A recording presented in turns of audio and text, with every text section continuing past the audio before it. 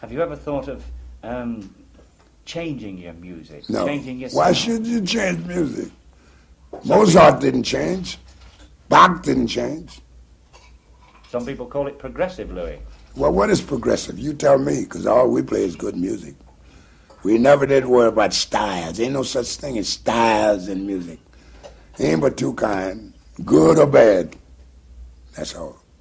Now that progressive and all that jujitsu music and all that, you can have it. I'm not interested, because I get my applause for playing good. And in language, a note's a note. Do you think then that some of these people that play today spend too much time in worrying about fantastic pieces to play and forget the simplicity? I'm not interested. If I buy a record, it suits my taste, got the beat and the tone and what I like, that's all. I ain't worried about the fellas, what they ain't doing. That ain't my position. I got a lot of my personal worries. So I go by my ear, what I hear. That's why I buy records. Like the Beatles, ain't no record gonna top Hard Day's Night in my library, in my house. See what I mean? You think that was the best? It's like some people, you can tell the first joke and knock them out, and you come back with 100 more. They still remember the first joke. So that's my record, and ain't nothing gonna top that Hard Day's Night. Understand? Sure, yeah. So there you go. So I don't care what the other fellas doing. I ain't got time. Why should I? Anyway, I'm not booking them. But is there any particular music that you All like today? music. I like all music that's good. I played in a symphony orchestra in 1925 for silent pictures, and we played everything you hear these big orchestras playing. Right there in the Vendome Theater in Chicago. And we changed programs twice a week with movies. And we play an overture.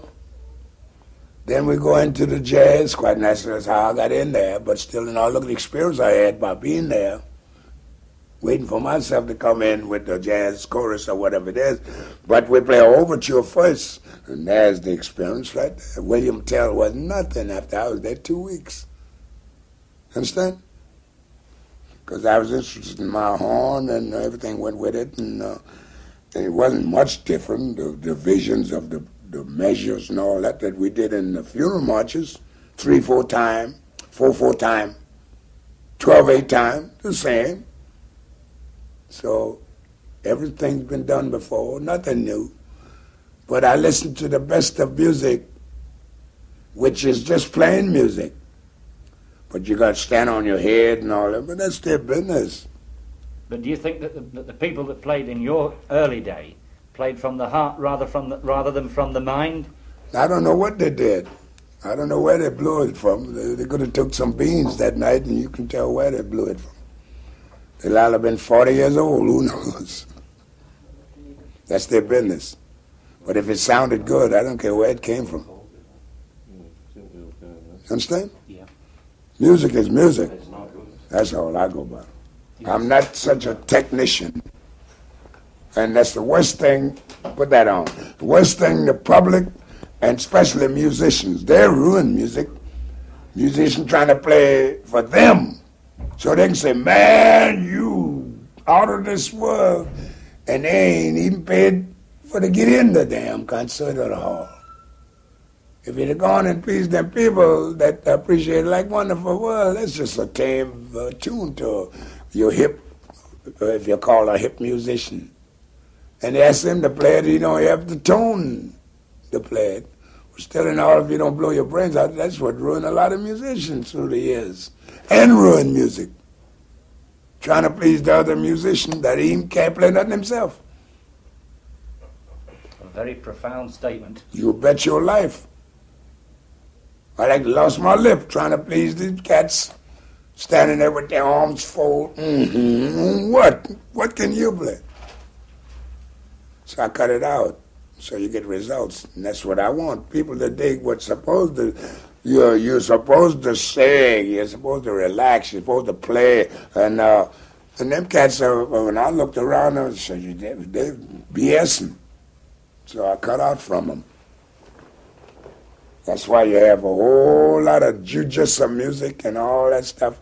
Now it's played out.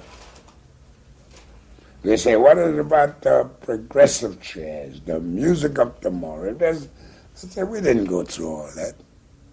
As long as it sounded good, from Buddy Bolin's time up to now, King Oliver, everything he played, you hear it now in 5-part brass and things. Dig that, else they wouldn't have had nothing to survive on. Don't be for King Oliver.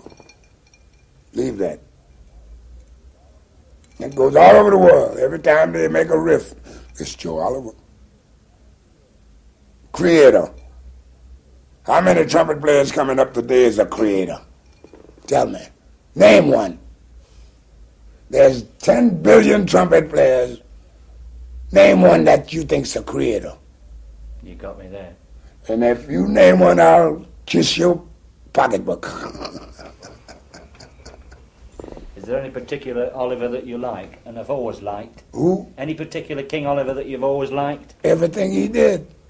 When I ate red beans and rice with him at his house, and he had a big tin bucket full of sweetened water, just sugar and water. He didn't want coffee and all that.